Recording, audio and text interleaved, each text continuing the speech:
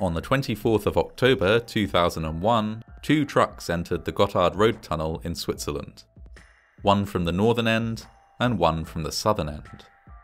Minutes later, the two vehicles would meet in a violent collision, starting a raging fire inside one of the longest continuous road tunnels in the world. The St. Gotthard Pass has been in use since the 1200s. It consists of a dangerous mountainous route that connects northern Switzerland with southern Switzerland over a rugged mountain range. For many centuries, the pass was so hazardous a route that it was available only in the late summer of each year, with the path either flooded with meltwater or obstructed by snow and ice for the remainder of the year. Naturally, in the 1800s, as trade became ever more important, the idea of a tunnel was conceived. A tunnel would make the journey from the village of Gotthard at one end of the pass to the municipality of Airolo at the other significantly easier and shorter, and would make the route usable for a much larger part of the year.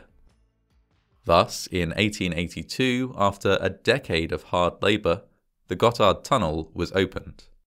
It was a railway tunnel with steam-powered locomotives running back and forth with cargo and passengers. In the 1900s, with automobile ownership steadily increasing, trains running through the tunnel began carrying cars and trucks as well. In 1969, the Swiss government responded to growing demand for a dedicated road tunnel, and authorised the construction of the Gotthard Road Tunnel parallel to the existing rail line. Work was completed in 1980.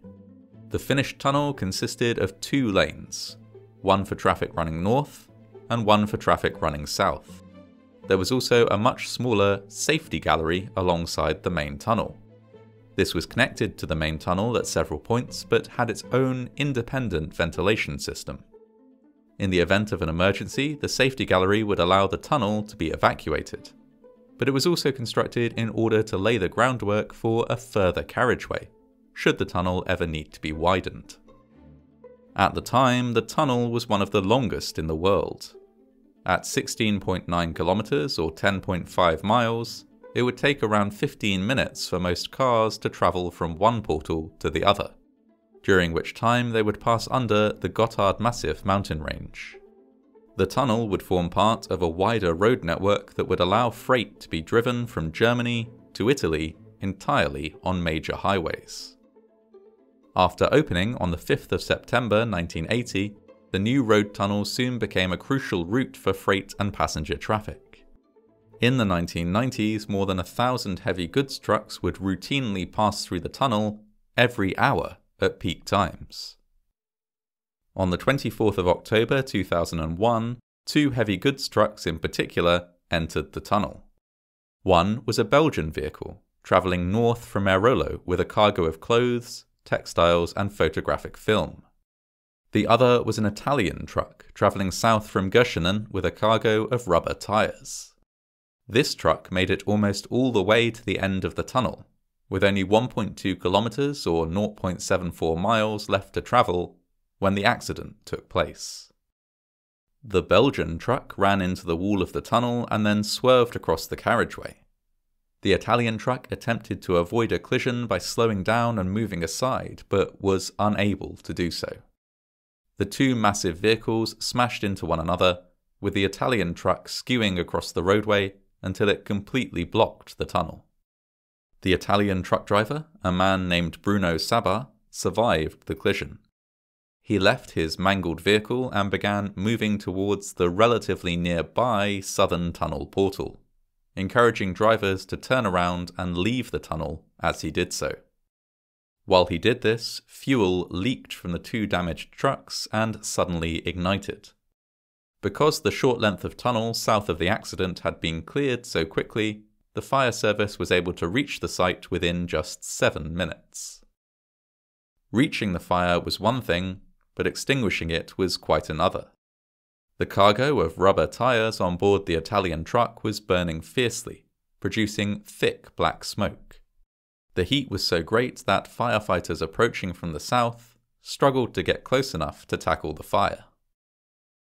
Meanwhile, firefighters were also attempting to approach from the north, but were facing different difficulties. The ventilation system within the tunnel sent smoke billowing northward, moving, according to surviving witnesses, at the same speed as an avalanche. As fuel spilled onto the roadway, the fire spread too, engulfing several more heavy goods vehicles and their cargo. The heat close to the accident site climbed so high that many affected vehicles fused together.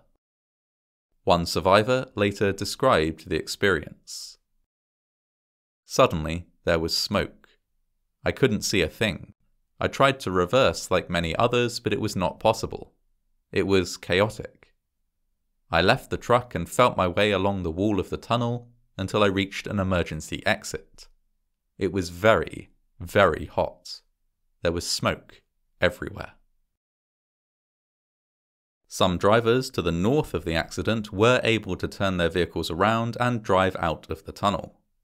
Others left their vehicles and either fled on foot or ducked into emergency refuges that were spaced evenly along the length of the tunnel.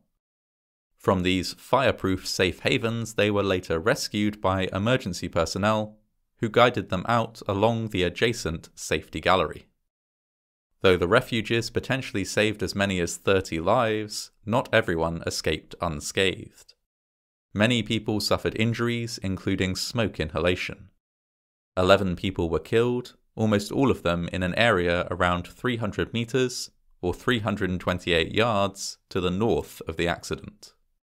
It appeared that those who were close enough to witness the accident either turned around or fled to a refuge without hesitation. Those who were just a little further north and thus did not directly witness the accident were more likely to hesitate before evacuating, sometimes at the cost of their lives. Though he survived the collision, the Belgian truck driver was amongst the dead. He was found in the main carriageway of the tunnel, a short distance north of the accident. The fire was eventually brought under control, and the tunnel was assessed for damage. Some concrete ceiling slabs had fallen onto the vehicles below, and there was significant smoke damage, but it appeared that the tunnel could be repaired.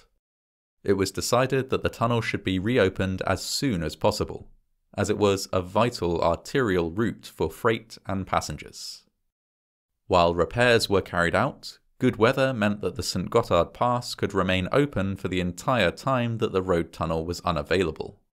Trains passing through the Gotthard Tunnel also carried vehicles during this period. After an investigation and repairs, the Gotthard Road Tunnel reopened to traffic in December 2001, just 2 months after the accident.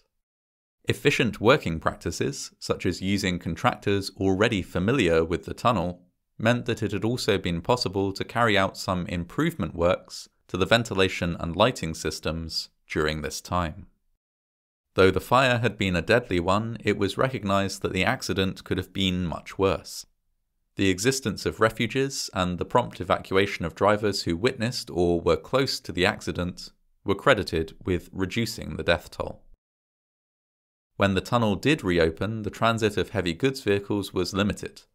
Initially, trucks could only pass in one direction, and later their numbers were limited to just 150 per hour, with traffic control systems establishing separation distance between heavy goods vehicles. Within the tunnel, lighting and signage was also improved, with the refuges made more obvious and furnished with information on how to behave when sheltering inside one. New technology has since been employed to reduce fire risk. Firefighters are specially trained and use specially formulated firefighting materials, and trucks entering the tunnel at either end are screened for overheating components before they enter. In 2016, another tunnel was opened.